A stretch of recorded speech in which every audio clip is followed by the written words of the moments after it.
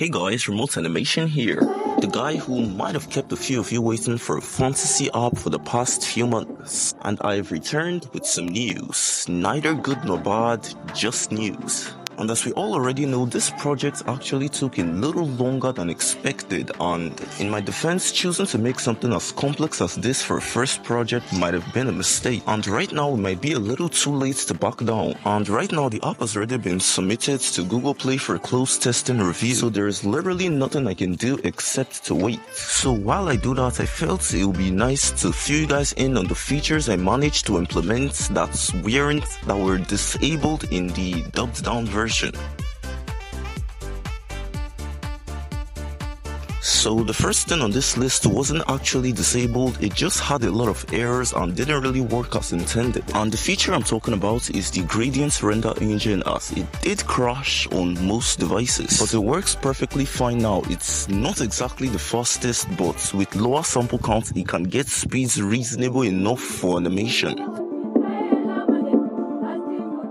Then up next we have the Reconn engine, which just got a slight increase in speed, and apart from that, not much actually changed, as this render engine should probably only be used for image renders and not animation, because this render engine is a little too grainy for use in animations. And the third render engine actually got a major update, which was the illusion render engine, as it now renders faster and it's a lot cleaner compared to Reconn, and it's most suitable for animation, although it's clearly not as good as the other two render engines, but it still manages to achieve a rather decent style. But Reconn with enough samples is still visually better. But even at that, illusion still has some certain scene types that it excels at rendering.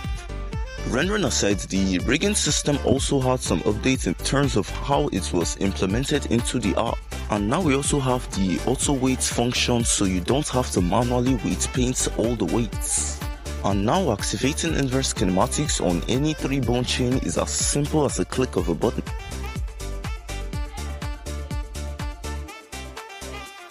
And one feature I felt I haven't really showed enough is actually the animation system. And it makes use of the animation system most of us already know, which is the keyframe system. And for added bonus, we actually have a graph editor for editing the interpolation of these keyframes.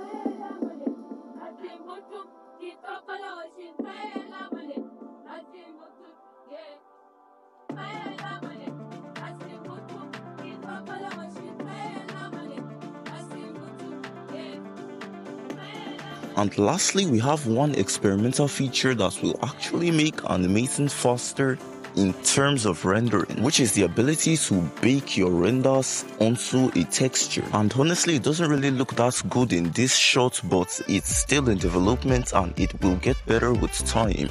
And that is pretty much everything that will be in the first Play Store release, along with the features that were already in the dubbed down version. And once again, thanks for watching, and I will see you in the next video.